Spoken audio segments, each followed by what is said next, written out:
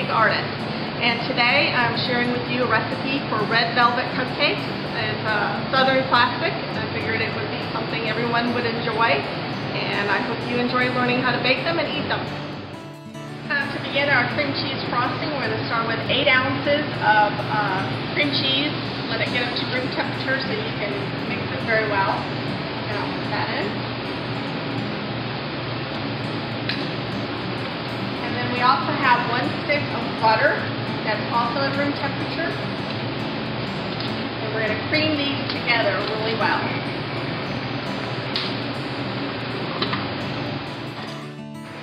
Okay, when you're creaming your cream cheese and your butter, you want to go ahead and let it cream about 30 seconds to a minute on high. If you have a big mixer, it's probably going to be much quicker. Otherwise, your ingredients won't be as incorporated before you start adding your powdered sugar. You have everything creamed really well, then you want to go ahead and start adding your powdered sugar.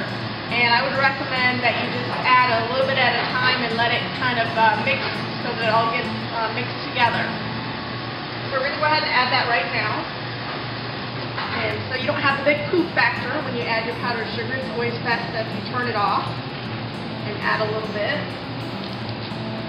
Start it on slow or you will be in trouble because it will make a mess and go everywhere. Trust me, I found out the hard way.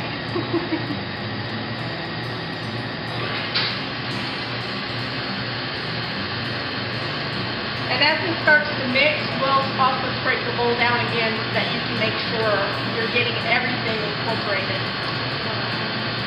very well.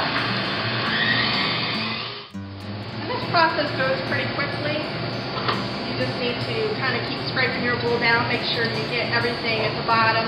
Otherwise, you sometimes get some of your powdered sugar, it sticks to the side of the bowl, and it doesn't get as mixed in.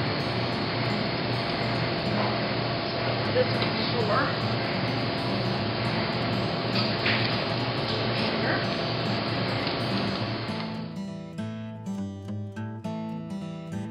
As you're mixing in your powdered sugar to your cream cheese and butter, I find sometimes if you see your mix starting to get a little thick, you can add water, a little bit of water, a couple tablespoons at a time to loosen it up.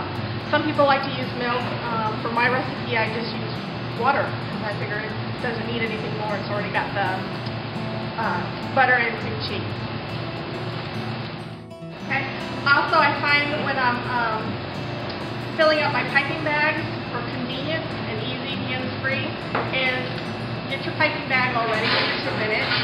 And I just find a cup that I can kind of put it over, and then that way I have a little more usability to fill up my piping bag. So it's a neat little trick that I've learned to use so that I can kind of keep my hands free a little bit more and not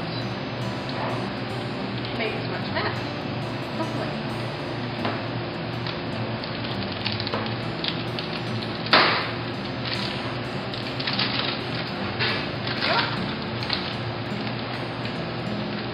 Squeeze that down to the bottom and give it a good twist, and then I'll also make a good holder for your piping bag. So you're ready to pipe your cupcake.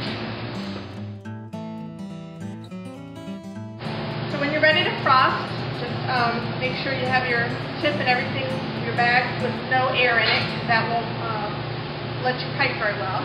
And you're just going to start at the base and give a good squeeze and slowly go around the bottom of your cupcake. So we're going to then start our next layer. And just go up just like that.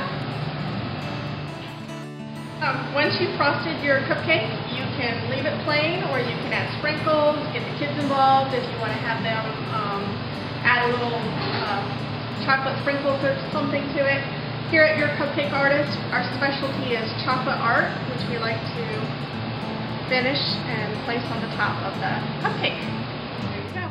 Enjoy!